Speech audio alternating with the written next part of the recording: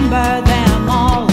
Maud Gonne taught, Delia Larkin taught, Hannah Skeffington taught, Molly Childers taught, Mary Springrice taught, and Kathleen Clark, raising us up from the dark in the struggle for democracy.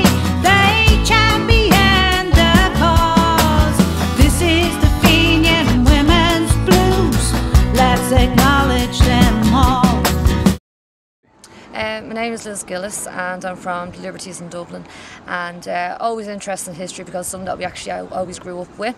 My dad big into history and something he passed on to us as kids, and walking around every Sunday afternoon for a walk into town, you'd be walking past the buildings and he'd be pointing out what happened in 1916 and so on. But the way he told the stories, it was fascinating, so that's what got me into it. And then the fact that I had an amazing history teacher, Miss Bourne, in secondary school, and again her passion for the subject came across, and yeah, you get one good teacher can make a huge difference, and I was lucky and I had Miss Bourne for my history teacher, and so those two people coming together, that's what started me interested in me loving history.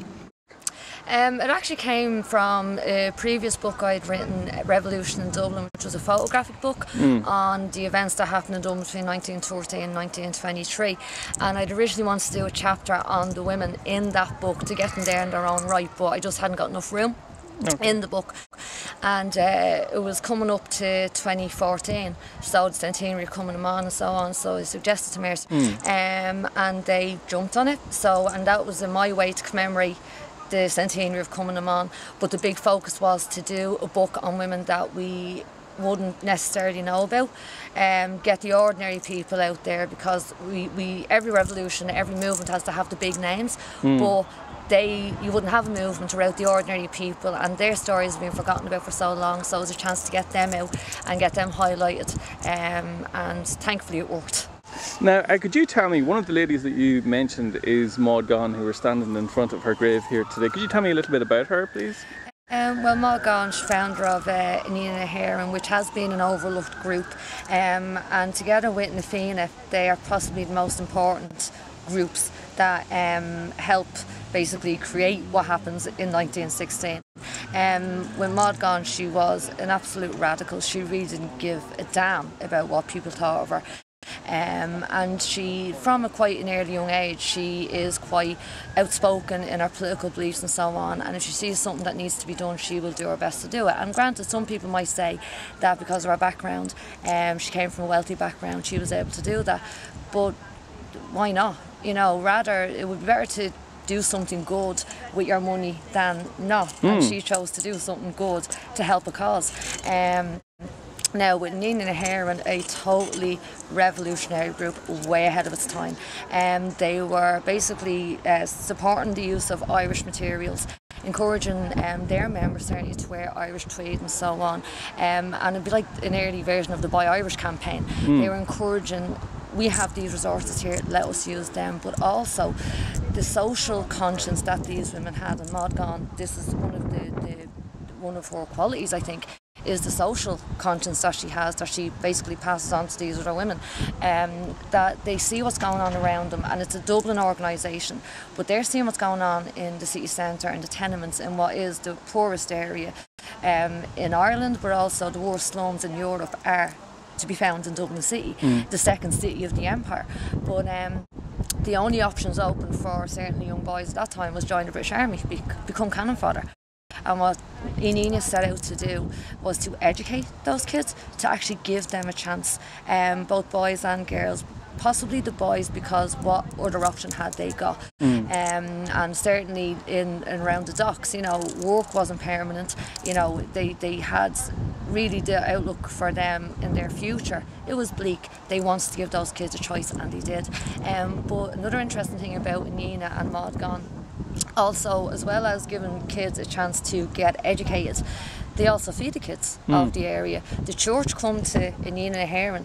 They don't go to the British government, they go to Inghinidhe to actually help feed the poor kids of the area. Little penny dinners, which is in Meath Street, is still going today. The priest there, together with Inghinidhe, They fed the poor kids of the area, and the whole thing was you pay a halfpenny or a penny, wherever you could really. And despite the fact that so many kids couldn't afford to pay, no child went hungry. They made do with what they could, and they fed every single child in that area that needed help. Cook Street, the Liberties area. So from a personal point of view, that's in my area, and I'm so proud that, you know, there was some involvement there.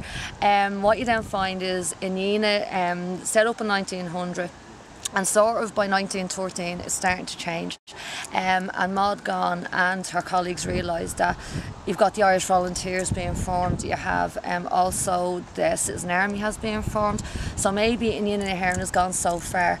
And then of course we have Cumann set up in 1914, April 1914, and what is really interesting is the Inghinidhe branch is actually made up of the Inghinidhe women. So they don't disappear, they basically stay together but form their own branch of Cumann.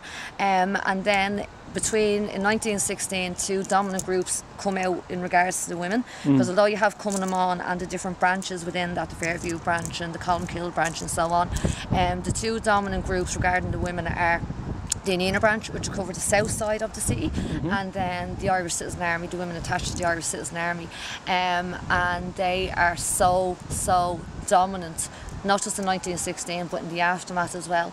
And Maud Gonne, although she might be sort of in the background at this time, she's always there, she's always supporting, and she continues that right up really until her dying days, like the Civil War. You know, she's out on the platform, she's preaching, you know, for the prisoners, the relief of the prisoners, so on. So that rebellious spirit, that sense of injustice and trying to make a difference, that never leaves her. Okay. Why do you think, though, they were so dominant, the part of the Irish Citizen Army in Fairview, was it? The Inghinidhe branch and the Citizen Army women. I think those two groups, well, the Inghinidhe branch literally had been a close group from 1900. Okay. So they've got 14 years to sort of really form a bond. Like Marcella Cosgrave, Elizabeth O'Farrell was a member, Julia Grennan was a member. You've got all of these women that then, it's like they cut their teeth in 1916. It's like a training ground for what they're going to do in the years following. But they're mature women as well by that time. They join in 1900, they're quite young, but then they've seen 13 years experience, 14 years experience, this is what we need to do, this is how we do it, and basically get things done. With regards to Citizen Army women, you have, of course, the lockout is a huge factor there, but you've got like the likes of Rosie Hackett and so on, Kathleen Lynn. Liberty Hall is the place for them, and they're in such close contact with each other, but they're also in close contact with James Connolly. So they're developing their own political beliefs as well. So what they're fighting for when it comes to 1916, they want to ensure that is actually upheld. So whereas Fairview, Colmkill, they're only set up in 1914, 1915, these two groups have had the lineage. So Inghinidhe goes back to 1900, the Citizen Army women go back to 1912, 1913. So those bonds are there, they're shaped, they're friendships that will last forever, and they're really tight, they're really close-knit groups, and that then shows both in 1916 and then it continues after. You might be surprised to realize who else answered to the call. This is the Fenian Women's Blues. Let's remember them.